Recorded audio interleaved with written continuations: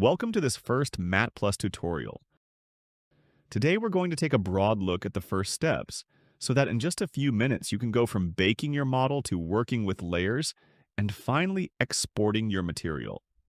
For this example, we'll be working with an updated version of Suzanne, designed to perfectly test and showcase our materials. It's important that the UVs are properly unwrapped.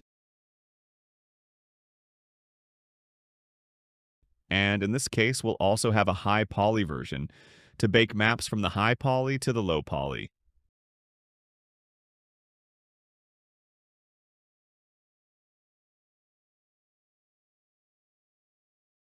We select our low poly object and click on New Project.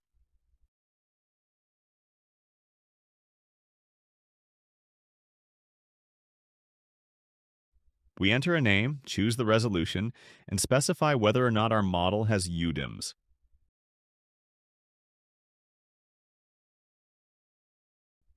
As we can see, MatPlus adds a default layer that we can start working with right away, but what we want in this first step is to bake the high poly version onto the low poly so we can capture all those interesting details in our future texture. We can see 4 buttons on the side. The first is for working with our layers, and the second is for the bake system. We click on it to access. In the first section, we have the resolution and the number of samples we want to use for the bake. The samples are automatically optimized so that each map has the best possible values. Next, we see the Match by Name button, which we won't use in this tutorial. We'll look at it in the future. Now we're in the section where if we have a high poly model, we select the collection where it's located. Then we have the cage adjustment option. For now, we won't use it, so that later we can see the difference when we use the adaptive option in our cage tool. Finally, we have the list of maps we want to bake. We can either bake our own maps or use bakes generated in other software. In this case, we'll generate our own bakes. We have the Preview Kachi Edit button to adjust certain values before baking our maps.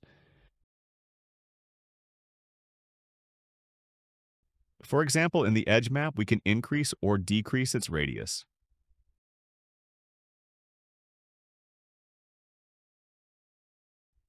Once everything is set, we click on Bake and wait a few seconds.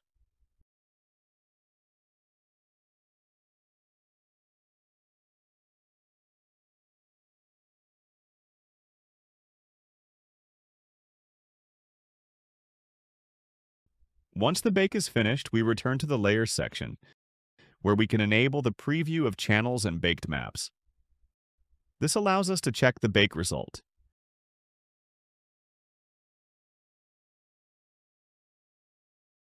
We can see that in both the ambient occlusion and the normal map, we have some issues with the bake result. This is a common problem in Blender. The bake system generates rays to detect the geometry and transfer the details from the high poly object to the low poly object. And if it does so between faces that are too close and facing each other, these errors occur.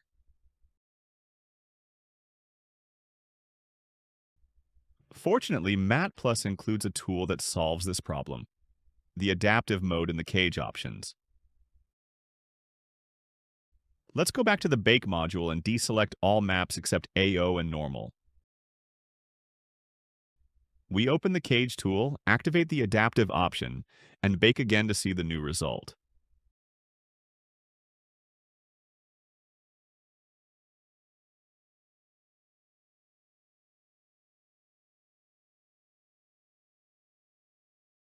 As we can see, the result is now much more accurate and clean.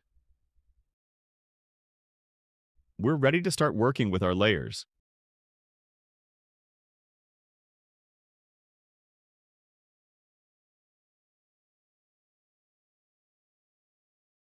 In this example, we're going to create a layer of paint, and underneath it, a metallic finish that will show through with a paint wear effect.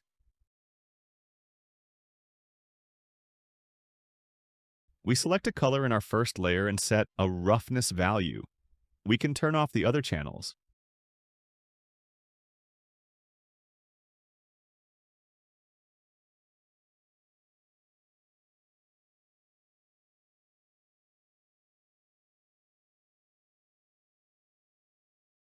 Now we add a new layer and slightly change the color and roughness value.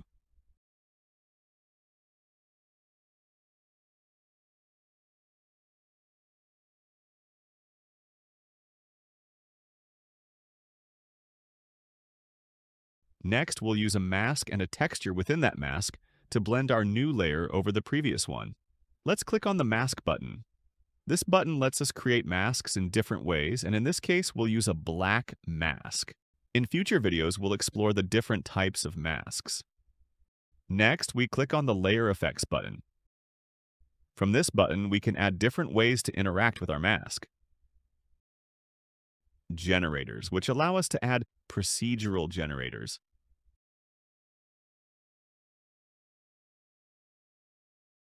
Intelligent Mask, which allows us to add smart masks such as ambient occlusion, edge, edgeware, dust, or dirt.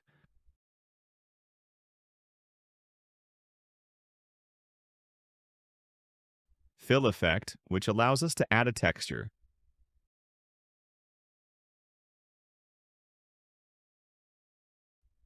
Paint Effect, which allows us to add a brush to paint directly on the mask.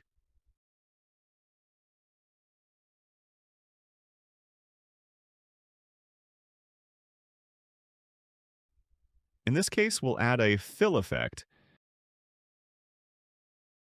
and here we can either use a personal texture or one of the hundreds of textures included in MatPlus.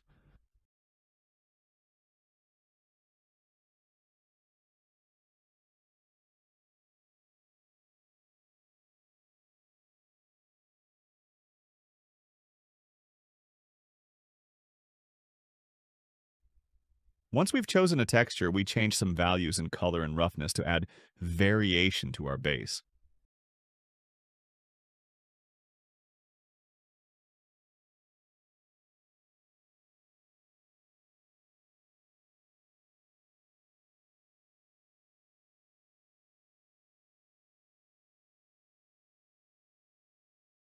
We repeat the process with another layer, and this time we also add a bit of height.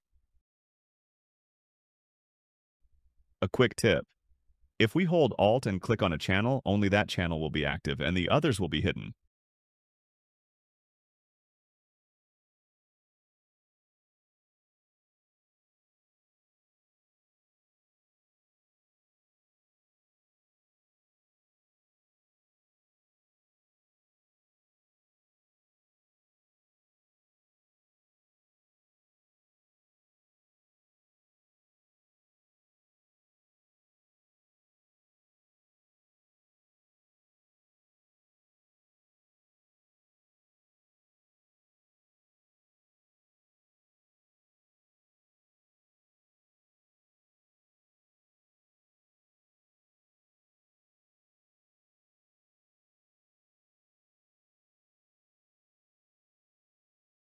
We can also rename the layers to keep them more organized.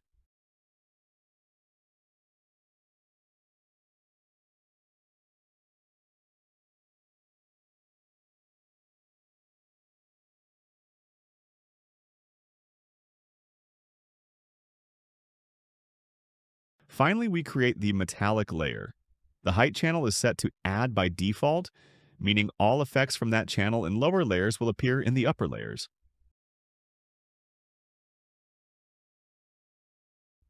To prevent our height map from being influenced by previous layers, we change the blending mode from Add to Mix.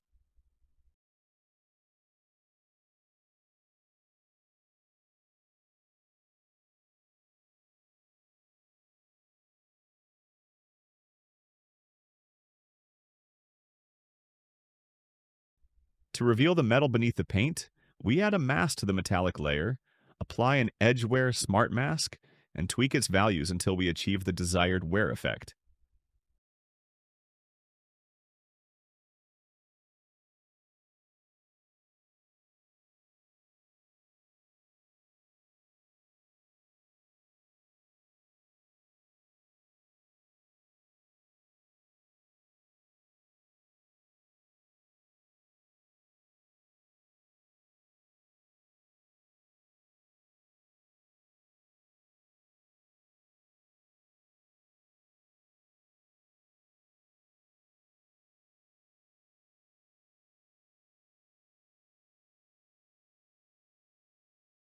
With the material ready, we move on to the export section, where we convert our project into a set of PBR textures ready for Blender or game engines like Unity, Unreal, or Godot.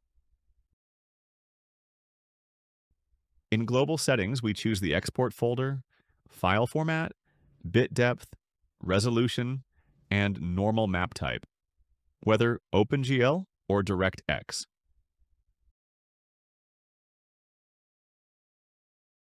In local settings, we can customize the export in more detail. Choose the format and bit depth for each channel, and if needed, create a custom map that packs up to 3 textures into a single image using the RGB channels. This is a very common and useful workflow in game engines. Once everything is configured, we can simply export the textures or export them while also generating a new material in Blender, with those textures already imported.